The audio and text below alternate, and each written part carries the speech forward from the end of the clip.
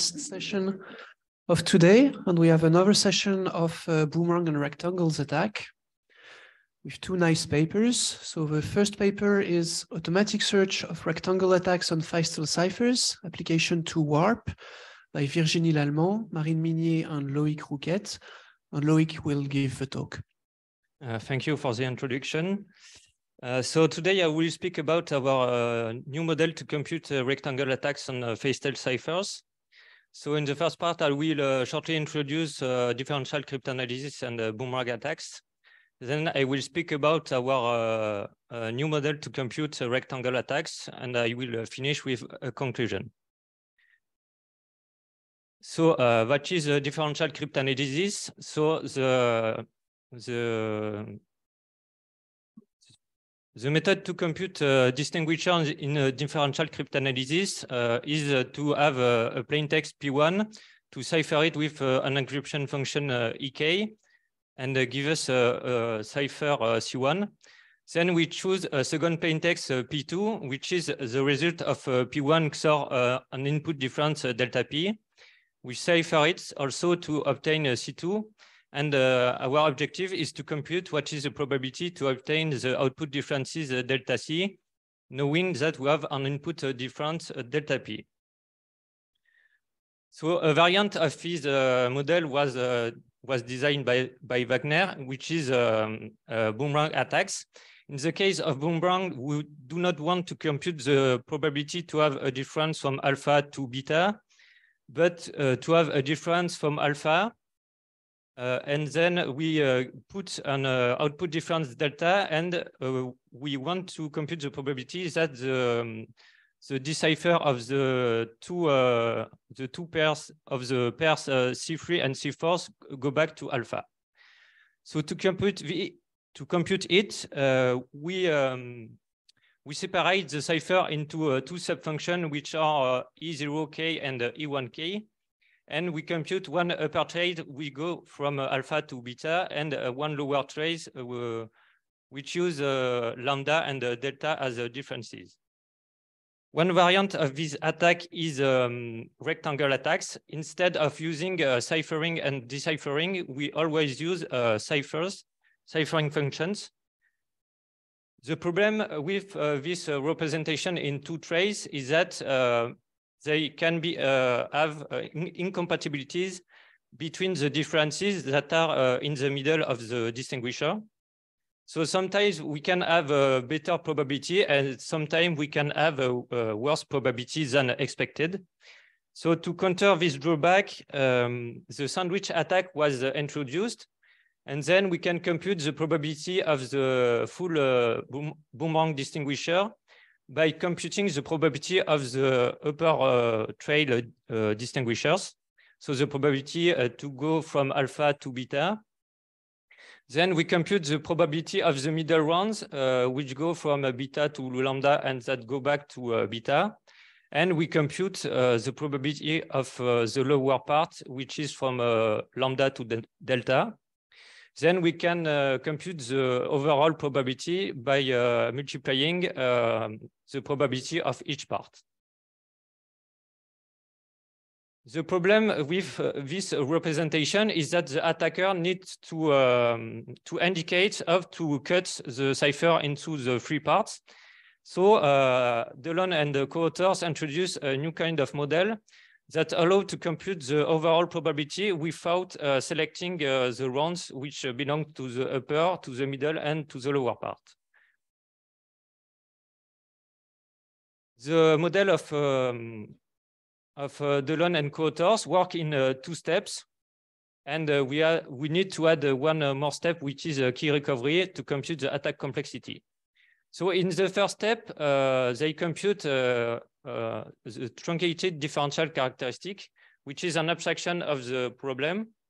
And in the second step, for each truncated differential boomerang, they compute the instantiation of this truncated boomerang, and that gives the boomerang probability. Once we have the boomerang distinguisher probability, we can compute clustering analysis to refine the probability of the distinguisher.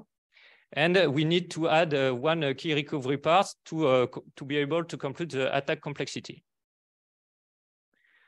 So in the model of Delon and co-authors, one Boomerang transition is represented by the following variables. So we have 4 differences, which are alpha, lambda, beta, and delta. And we have 2 traces, which are represented as encryption and decryption.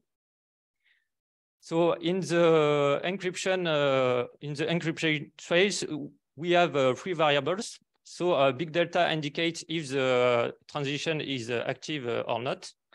3x and 3sb indicates if the input differences or the output differences of the transition need to be fixed or need to be known to compute the distinguisher probability. We have the same variables, but for the lower case, which are 3x low, big delta low, and 3sb low. The problem is that the model of Delon and al. Was designed to be used on SPN ciphers and was applied to Skinny.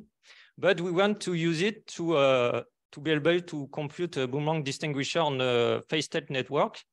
So in the case of SPN ciphers, when we want to decipher the messages, we need to inverse if each subfunction of the ciphers.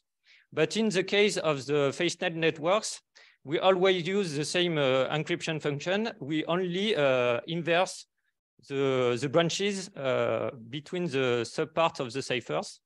And then this changes the kind of Boomerang transitions that we are able to use. So on the left, we have the Boomerang connectivity table that was designed for SPN ciphers. And on the right, you have phase-state Boomerang connectivity tables that are used, that were designed for phase-state networks. So you can see that on the left, you can define one probability that use only alpha and delta as parameters. But if you are on the right, as you only use S-box in directed direction, you can be able to compute the probability from alpha and lambda, but you cannot compute probability that go from alpha to beta and go back to alpha. So we need to use different transitions that was defined for SPN. So we changed the rules that were designed in the model of Delon and al. To match the SPN transition. And we adapt them to only use S-boxes in forward direction. And that give us the new rules that are defined on the right. And that are the rules that are designed to match the phase-state conditions. Now I will speak about our new model that was applied to WARP. So what WARP was presented as at SAC 2020 by Banik and co-authors. It was designed to be a compact hardware implementation. And you have the description on the cipher just here. So for each round, you have one S-box function, and we add a XOR between the state and the key. Then we XOR the 2 branches, and for some branches, you add one constant for each round. So for our model, we have the same Boomerang representation that was done by the model of Delon and co-authors, and we have the same search steps, but we have some differences. We add some optimization that was dedicated to WARP to improve the computation process. And we change the S-box representation. So we change the S-box rules and the transition tables to match the phase-state networks transition tables. And we also integrate directly the attack complexity in the optimization process. So how to compute the attack complexity? We need to add some rounds before and after our distinguisher to compute the attack complexity. And in the case of the attack of Zhao and co-authors, you have the 2 predominant terms of the attack complexity that are just here. So the first parameter of these two equations are S, which is the number of quartets that are required to match the Boomerang distinguisher. We also have N, which is the number of bits of the block of the ciphers. We have NB, ND, and NF that can be computed as the number of rounds that are added before the distinguisher, the number of rounds of the distinguishers, and the number of rounds that are added after the distinguisher. P square, Q square, and R are the probability of our Boomerang distinguishers. And you can compute also MB, which is the number of bits which need to be guessed in the K, and RF, which is the number of bits of the ciphertext, which is active, which are active. So we can directly integrate this kind of equation in the model to optimize the overall time complexity instead of improving only the distinguisher probability. So our new model works with these steps. So in the first step, we compute the abstraction of our attack complexity. So it is an approximation. And in the second step, we improve our result, and we ensure that the attack complexity given in the second step will be the best attack complexity that is computable by our model. And we can add some clustering analysis to refine the distinguisher probability and to improve the accuracy of our attack complexity. So now I will show some result on warp. So to compute the distinguisher on warp, we have the following results. So until 22 rounds, we can compute the distinguisher probability in less than 2 days. But the number of days, the time grow exponentially when we add some rounds. But we see that for 23 rounds, the distinguisher is not usable in practice since the attacks have a complexity higher than the exhaustive key search. We also test the accuracy of our model by evaluating experimentally the distinguisher probability of our model. So in the model column, you have the probability that was computed by our model. And on the experimental column, you have the experimental evaluation of our distinguishers. And you see that we have very close results. But the more we add the rounds, the bigger the gap between our model approximation and the experimental evaluation increase. So this model allows us to find a new Boomerang distinguisher on 23 rounds. This Boomerang distinguisher was beaten by the model of Adipur, which was presented just after this session. And we are also able to compute one new rectangle attacks on 26 round of warp. We also apply our model to Twine and L block S, and for Twine and L block S, we find close state-to-the-art distinguishers. So to conclude, we provide a new automatic tool to compute rectangle attacks. The model can be easily adapted to other face networks. The model can be overtaken by the model of Adipur when the clustering effect is important. But even if we made a concession of distinguisher probability, we can obtain better attacks than only optimizing distinguisher probability. That's all. Thank you for your attention.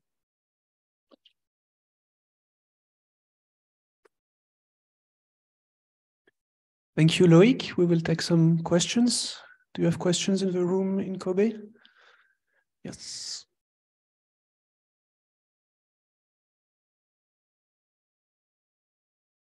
Hi, Luc. Thanks for your presentation.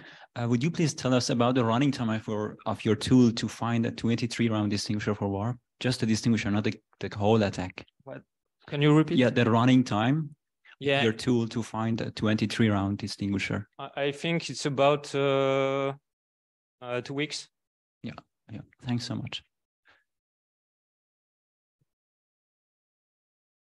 Do we have more questions? So nobody here. Do we have questions in Beijing, maybe?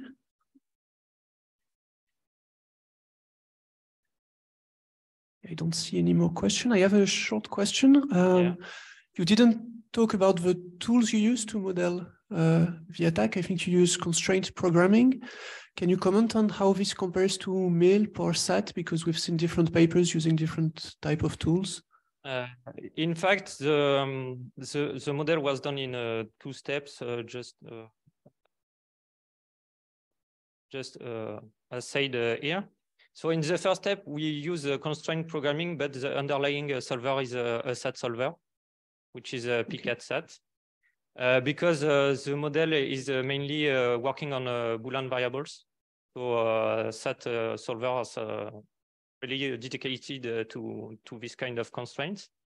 And in the second step, we use Choco with his constraint programming solver. We use this tool because in the second step, we need to represent the S-box probabilities. And this kind of constraints are not really well implemented in the SAT or MILP solvers. So in the case of constraint programming, you have constraint tables that are really dedicated to this kind of representation. That's why we use SAT for the first step and CP for the second step. Okay, thank you. So if there are no more questions, we will move to the next talk. Thank you. Thank you.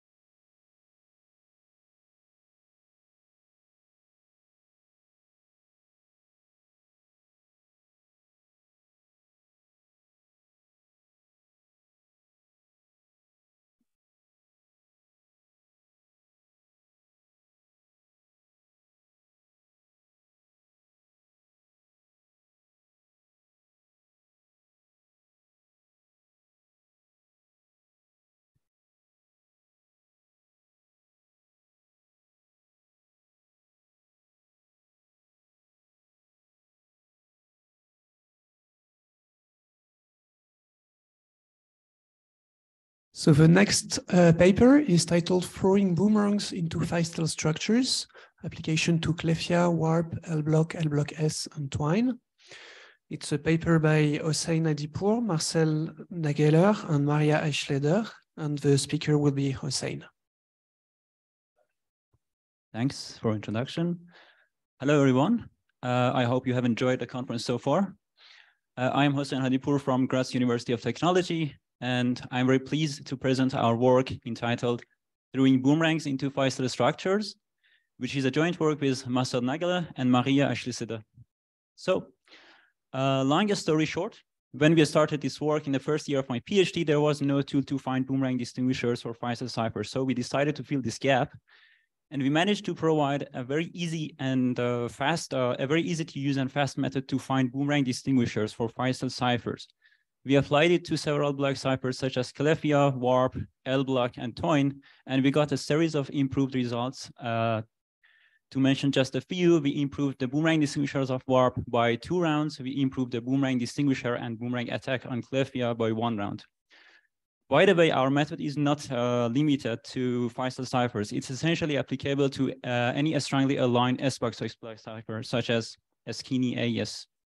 So this is my plan for the rest of this talk. First of all, I will tell you which parameters are effective in the probability of in the success probability of boomerang distinguisher. Then I will show you how we can create a constraint programming model to consider this effective parameter into account and find a nearly optimal boomerang distinguisher. Then I will discuss about one of the applications of our tool to warp and conclude the talk. So let's start by the first part.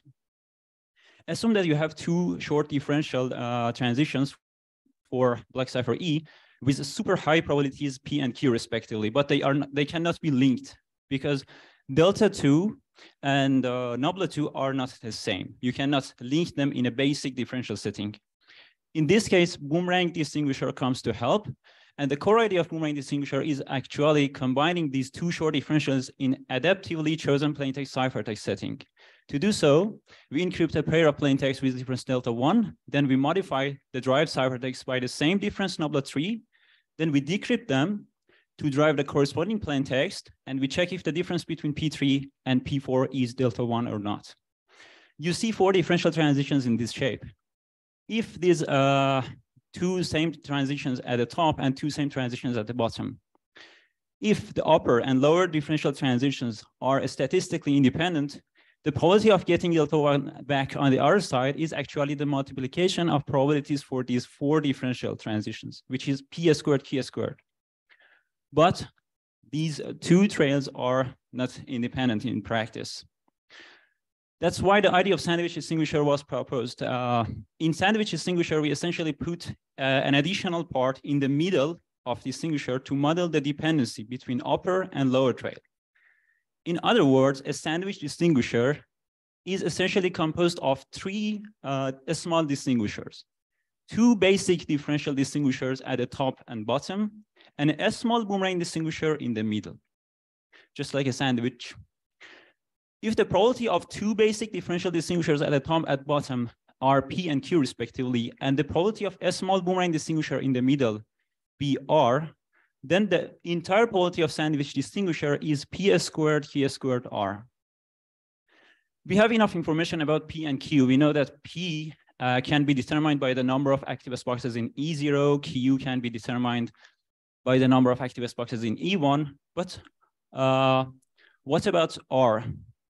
Let's take a look at the middle part in more detail. This shape represents the middle part of sandwich distinguisher when it includes only one S-box layer. It's the simplest case.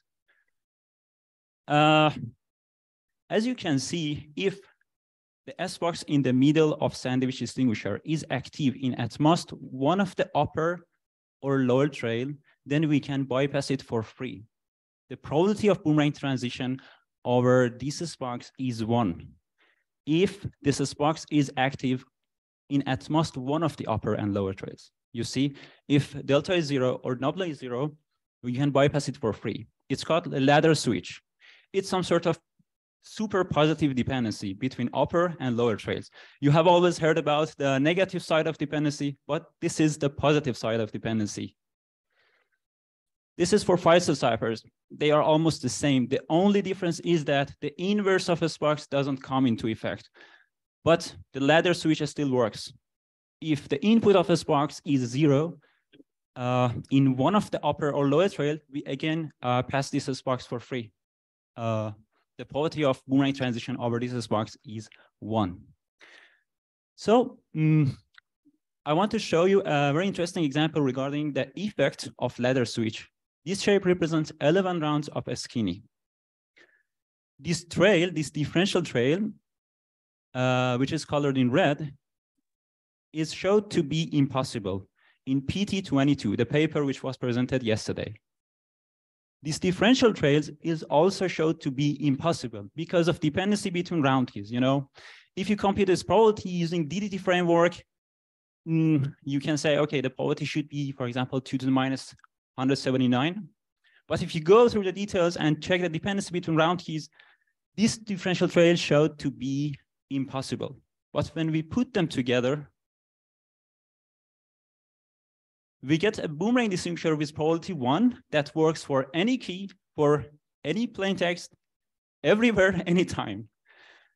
Because there is no overlap between the red and blue propagation over the S-box layer. Remember the ladder switch. All of the S-boxes in this shape are active in at most one of the upper or lower trails. Theoretically, the probability should be 1. I experimentally verified it by 2 to the n random keys or plaintext. Its probability is 1. So what it means, it has two, I think, lessons. The first lesson is the impact of ladder switch. If you want to find a bound for R, the probability of boomerang switch, a boomerang switch in the middle of sandwich distinguisher, it's enough to only count the number of common active S-boxes between upper and lower trail. We should just ignore the S-boxes which are active in only one of the upper or lower trails. And the second lesson is that dependency issues in building block trails of boomerang switch has no impact on the validity of the resulting boomerang distinguisher. You see, two impossible trails yield a boomerang distinguisher with probability 1. So let's recap this section. We wanted to see the effective, we wanted to discuss about the effective parameter in the entire probability. In P squared, Q squared R formula, P is mostly determined by the number of active S-boxes in E0. Q is mostly determined by the number of active S-boxes in E1. And R is determined by the number of common active S-box between the upper and lower propagation in the middle part. If we can create a constraint programming model that counts the number of active S-boxes in E0 and E1 and the number of common active S-boxes in EM, we can have a rough estimation of probability. In addition, the cost of active S-boxes in E0 and E1 is higher than the cost of common active S-box in EM because of the exponent of PQ. The exponent of PQ in P squared, Q squared is 2, but the exponent of R is 1. So with that in mind, let me introduce our new method to search for boomerang distinguisher. It's pretty simple and fast enough. It has 3 main steps. The first step is finding good truncated trails, which aims at minimizing the number of active S-boxes in E0 and E1 and common active S-box in EM. The second step is instantiating the discovered truncated trails with concrete differential trails. And lastly, when we have concrete differential trails in hand, we compute P and Q and R separately. We put them together to compute the entire probability of sandwich distinguisher. Let's take a look at the first step in more detail. This is actually the most important step of our method. In this step, we divide the block cipher into 3 parts. We create a constraint programming model to encode the propagation of truncated trail in E0 and EM in forward direction.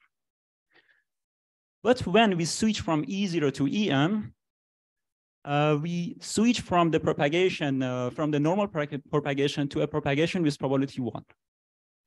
We create another CPE model to encode the propagation in E1 and EM in backward direction. Again, when we propagate the propagation, when we propagate the difference through E1 as usual, we switch the propagation with probability 1 when we go to EM. We are also interested to encode the common active S-boxes in the middle part. Assume that U and L represents the activeness of S-boxes in upper and lower trail. To detect the common active S-boxes, we define an additional variable for each S-box in the middle, the additional variable S, and then we include 3 inequalities for each S-box in the middle. Accordingly, S is equal to 1 if and only if the corresponding S-box is active in both upper and lower trail. So this way we can count the number of common active S-box in the middle. Then we include an objective function to minimize the number of active S-box in E0, E1, and the common active S-box, the number of common active S-box in the middle. We also assign some integer weights, which are denoted by W0, Wm, and W1 to adjust the probability. So in this next step, when we have truncated trail, we instantiate the concrete differential trail for E0 and E1. However, after finding the concrete differential trails, we only fix the difference in 4 positions, namely in the input-output of E0 and E1. When you fix the difference in the input-output of E0 and E1, you can compute P and Q using the existing tools. And you can take the clustering effect into account because E0 and E1 are short enough. In addition, you have the input and output difference for the small boomerang distinguisher in the middle. So you can compute its probability using BCT framework, FBCT framework, or you can do it experimentally. We did it mostly experimentally because the probability of EM is large enough in all of our applications, and we can easily compute this probability using experimental approach. Let's discuss about one of the applications of our tool. This simple command represents the usage of our tool. It receives only 3 integer numbers, which specify the length of each part in sandwich distinguisher. For example, assume that you want to find a 23 round distinguisher for warp. 6, 10, 7 is a good choice because the length of full diffusion for warp is 10. So it's best to choose the length of the middle part to be 10. And running this command takes 20 seconds on a regular laptop. What you receive is the Boomerang distinguisher, its specification, and a rough estimation of its probability. This shape represents the round function of warp. We applied our tool to warp. And in this animation, I want to show you how our method works. We propagate the difference in opposite way.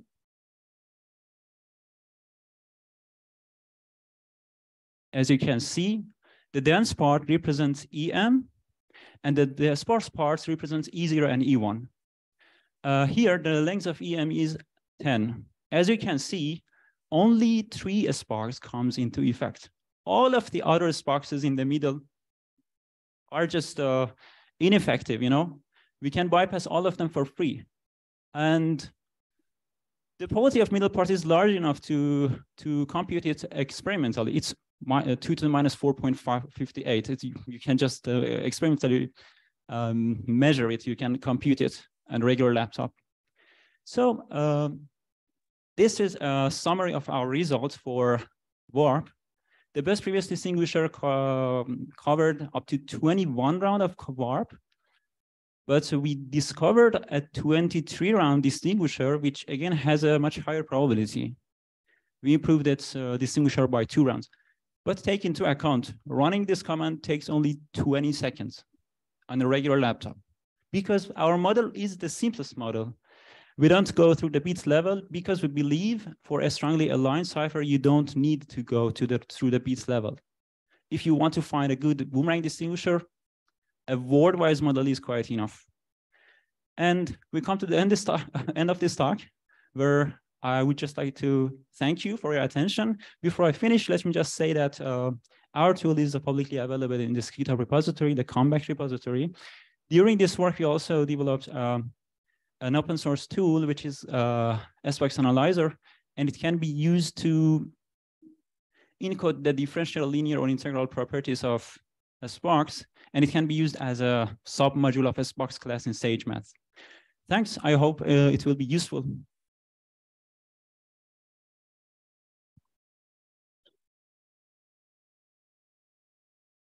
Thank you, Hussein. Do we have questions in the room?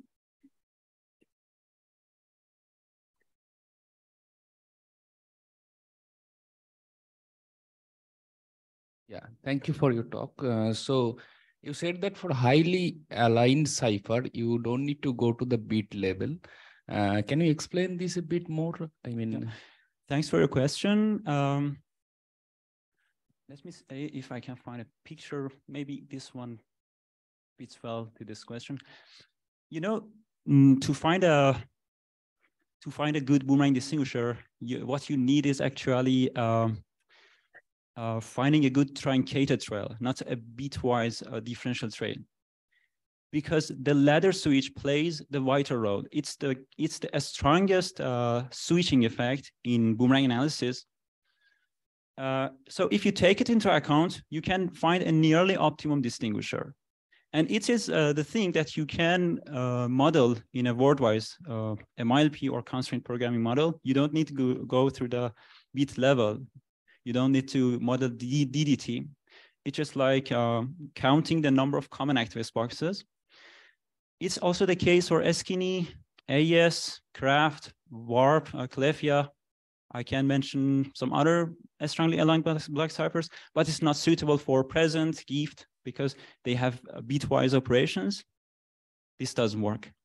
But for a strongly aligned cipher, I think, according to previous experiences, for example, comparing this paper with the previous one or our FSE 22 paper, we got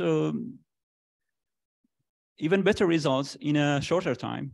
You know, it means word-wise model are sufficient for a strongly aligned block cipher. Yeah, I'm not sure if I have answered the question.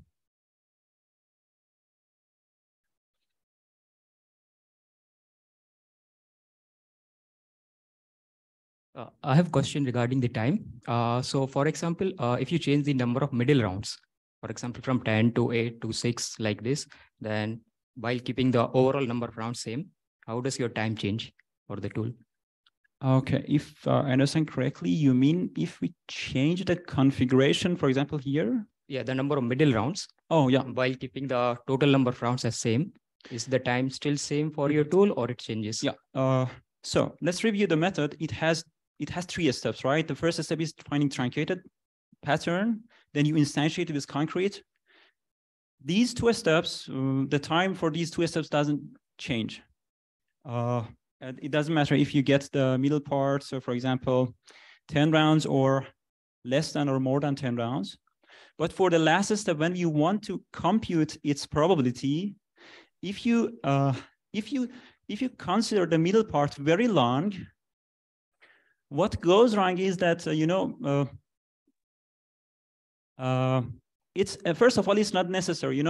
I mean the full diffusion of cipher gives us a good indication for choosing the length of EM. If, for example, for skinny, the length of the full diffusion, as far as I remember, should be 7 or 6. If you choose the middle part, more than 6 rounds, it's useless because dependency disappear after 6 or 7 rounds. You don't need to choose the middle part. Do you remember we choose the middle part to model dependency? So if you choose it longer than 6 rounds, it's useless. But another problem is that if you choose it too long, the probability of middle part cannot be computed experimentally. Even if you want to compute theoretically, the number of involved parameters might be very high. And again, your program is stuck in the computation. So I would say the running time changed for just the last step when you want to compute the probability of each part. But for the 2 first steps, it doesn't change. Yeah. Okay, thank you. You're welcome. So there's one more question.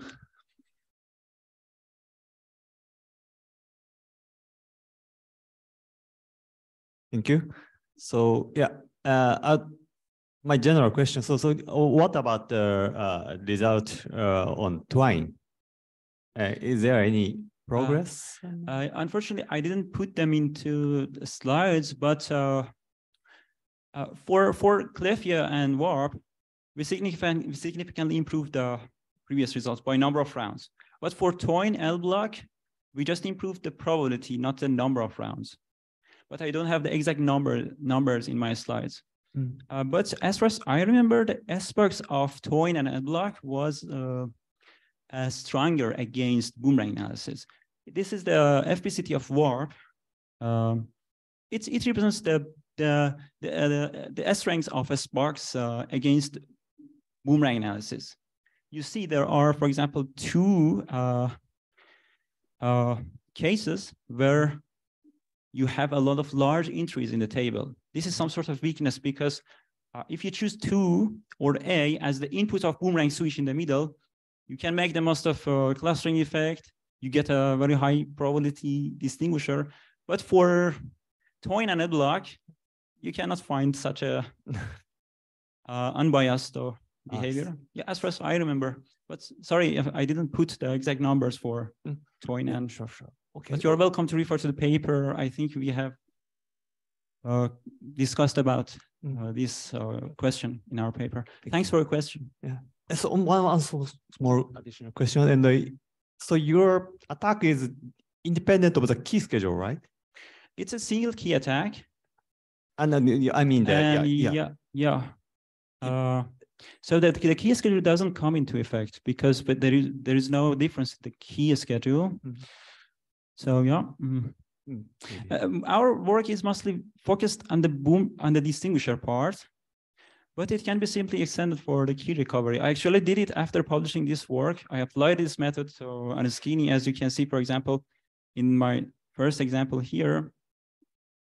this is just one of the outputs of the tool for a skinny. Yeah. I applied it to a skinny. As I climbed, it's applicable to any strongly aligned block ciphers. And we extended for key recovery as well. It's not complete, but it can be extended for key recovery. Okay, as further now, finding the distinguishers of the key schedule is not related. Yeah, so any key schedule, Yeah, I think so, as long as it's a single key distinguisher. Yeah. Okay. Yeah. Thank you. You're welcome. Thank you. Do we have some questions online or in Beijing?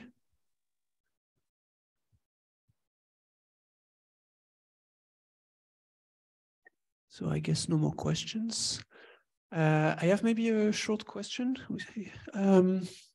You have results on warp. You have a better boomerang distinguisher than in the previous paper.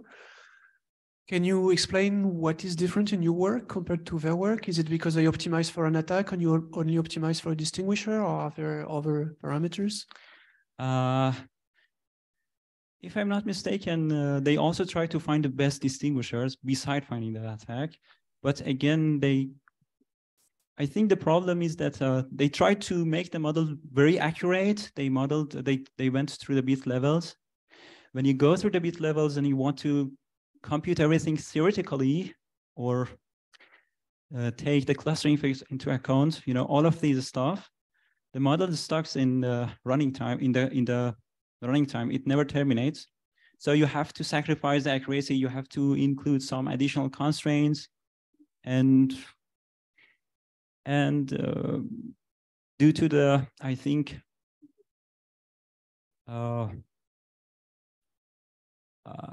complexity of the resulting model, I think that maybe that's the reason that we got a better result, because our model is simple, and as I mentioned, it seems a word-wise model is enough because let me clarify this. For the middle part, for example, here, if you want to compute the probability theoretically, assume that there are, instead of 3 common sparks, there are 10 common sparks in the middle. If you want to do it theoretically, it doesn't work. You can derive the formula, but when you want to evaluate this formula, the complexity could be 2 to the 50 to the 60. You cannot do it. So you start sacrificing the accuracy, and it causes you to get a maybe worse result. But if you just, I think it's just the problem, the efficiency versus accuracy problem. Yeah. Maybe the main reason is that we just compute the probability of middle part experimentally, and we get a maybe more accurate, which is more accurate probability, which is closer to the actual probability. If you want to estimate theoretically, yeah. Okay, thank you. Thank you for a question. So thank you. Oh, sorry. So, according to my understanding, you first built the model in the byte level, right? In the byte level, the truncated model. Then you find the compatible.